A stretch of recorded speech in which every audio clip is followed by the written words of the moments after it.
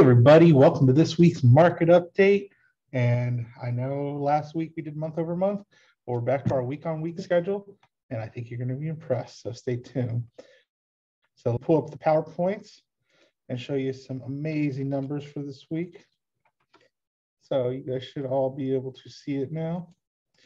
And this is going to be fun. So this is covering April 4th to April 10th. So week over week.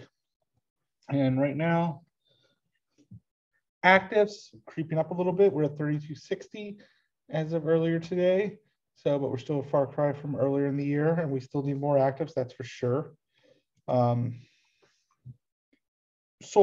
931, so we're still down very low. Not as low as back in late January. But as you tell, Orange County took a dip. Seminole County was pretty steady. Volusia was right on target almost. Lake County was right on target. Osceola was up, but Orange County had a decent dip, which caused us to be a little less than what we were used to seeing recently. Median sales price is smoking hot still. We might have had a little dip last week's week over week, but we're back up 3%, and we're going to see that as we do our week stuff. You know, more of an impact based off higher numbers and lower numbers till it averages each other out for the long term. But overall, you can tell we are moving upwards. So if you're waiting on the fence, trying to see if home prices are going to come down, they're not going to come down. They're just going to level off. And days on market, Volusia is up at 12, but other than that, everything else is single digits. Seminole County peaked down to 6 days.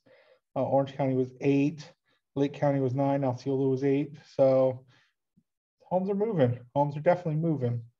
So it's a good market to get into. One thing I wanted to point out, though, is we are seeing interest rates go up. Earlier today, interest rates are looking around 4.8-ish, give or take. That's going to vary based off your credit score. So higher the credit score, you're going to stand a better chance to get that. If you have a lower credit score, you're going to be in the 5s. So definitely now is the time to find a property and get locked in before we start seeing these rates bump up. I'm not going to do the highs and lows this week. Change a few things up to keep us going. So, but if you want to connect with me, here's several ways to connect with me. And if you haven't done it, please subscribe to my channel. I would love to have you as a follower on here.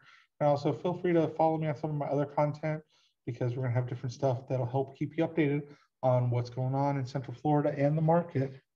So I hope you guys all enjoyed, and I will talk to y'all next week.